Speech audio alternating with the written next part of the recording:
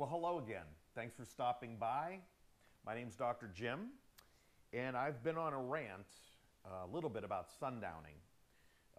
If you watch any of my videos, you know that sometimes I just keep going on about certain topics, gut health and human trafficking and the opioid crisis and other things like that. Go off the beaten trail a little bit. I'm a gerontologist, but I am fascinated by many, many topics out there. One that is in the wheelhouse of gerontology and senior care is sundowning. And what I'd like to talk about today is managing sundowning symptoms, because that is the key to good quality care, good quality of life. Residents in senior care communities diagnosed with Alzheimer's disease and other dementia-related disorders are at risk of sundowning in the late afternoon and the early evening hours. Sundowning symptoms can be very stressful for both residents and caregivers and may include increased mood swings, paranoia, hallucinations, delusions, increased confusion, disorientation, agitation, combativeness, wandering, and elopement, just to name a few. Believe me, the importance of appropriate and effective interventions to help manage symptoms and improve the quality of life of residents who sundown cannot be emphasized enough. Managing symptoms is critical. A good start is to rule out other potential health problems or disorders that may not be related to sundowning at all. They might mimic sundowning, but there could be underlying physiological problems. Medical interventions may also involve a thorough physical examination as well as a consultation from either a psychologist to perform an evaluation or a psychiatrist to perform a psychiatric evaluation, as well as review all the psychiatric drugs that person might be on. Can it be the medications? Can it be the meds? Are they the culprits?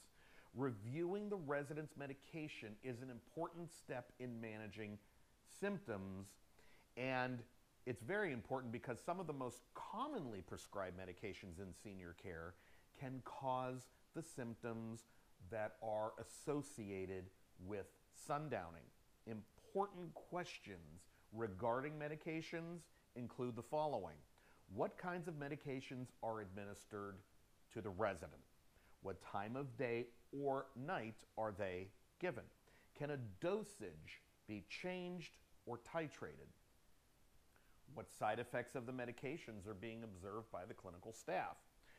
Some drug-induced side effects of medications include a condition called akathisia, which is difficulty staying still. Another one is tardive dyskinesia, which causes unusual movements, mainly of the mouth and the limbs, sometimes the eyes.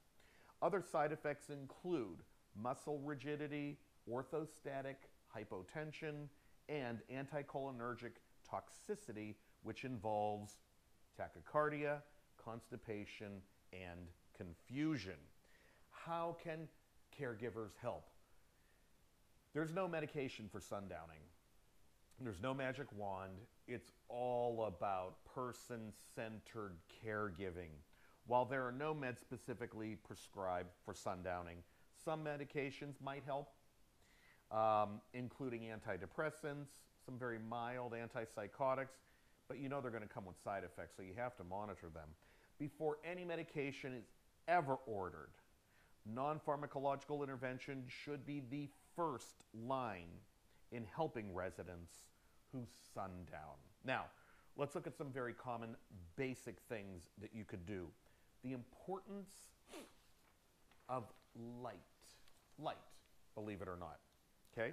A good place to start is examining the environment in which symptoms regularly occur. Adequate lighting is important and may reduce the possibility of shadows, which might be misinterpreted as hallucinations. Some experts believe that light therapy might be helpful for those who experience sundowning. It's the most studied, and it is the most used clinical practice for many health conditions, including dementia and depression. It's believed that by increasing the amount of light in the evening hours, this can help the individual to reorient themselves and reduce symptoms of sundowning. Noise. Is the environment too noisy? What about practical caregiving tips? The caregiver is the most important source of help in managing symptoms and improving quality of life. Caregivers can start by getting enough rest themselves so that they could better handle sundowning situations. They can also provide meaningful activities, high quality personal care during the earlier part of the day, keep those residents nice and engaged and active and busy. And these can keep residents engaged throughout the day so that they might have more rest in the evening. Caregivers should also be observant and take notes on the who, what, where, why, and when involved in sundowning episodes. You have to be a detective. Look for patterns that might emerge. Look for triggers that might lead to sundowning. Well, I'm out of time. I actually ran out of time a minute or two ago, but wanted to give you as much information in a short period of time as I possibly can. My name's Dr. Jim Collins. Please continue to learn about managing sundowning syndromes. I'll see you soon.